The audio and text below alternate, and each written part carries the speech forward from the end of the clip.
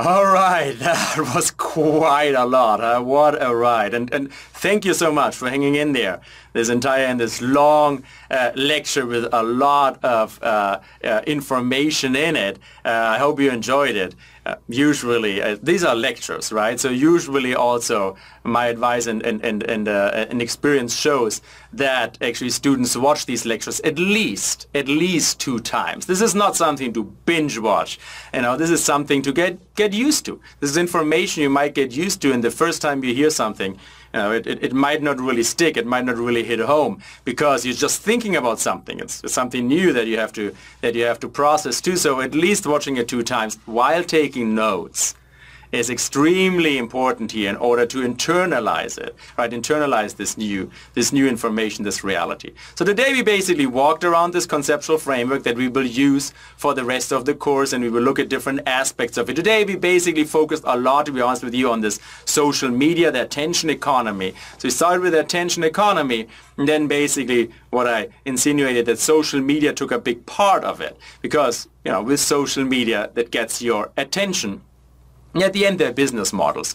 So companies like Facebook or Google make their money by having your attention. At the end, selling you something. Facebook or Google dominate by far, dominate the ads market. They're by far the biggest ads providers because they know you. They're micro-targeting, right? They know your fears, they know your emotions, your personality, and your characteristics.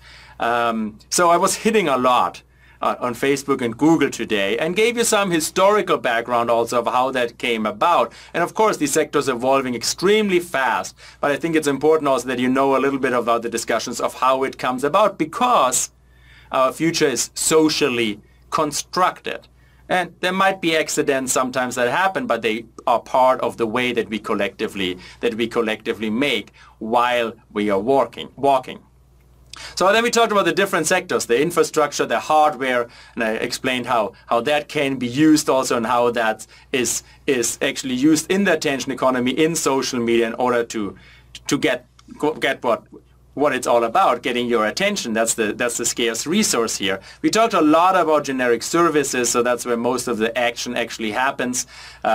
Different digital services, and we ended talking about the human skills and our responsibility in that as part of the problem and the solutions.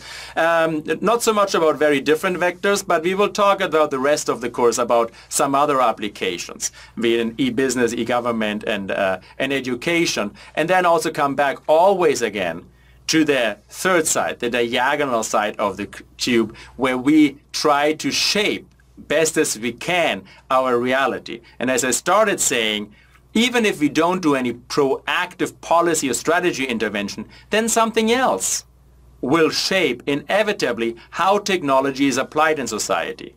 So the premise of the attention economy is that having your attention is money. So as long as that's the intention, that's the incentive, that's what's going to be exploited.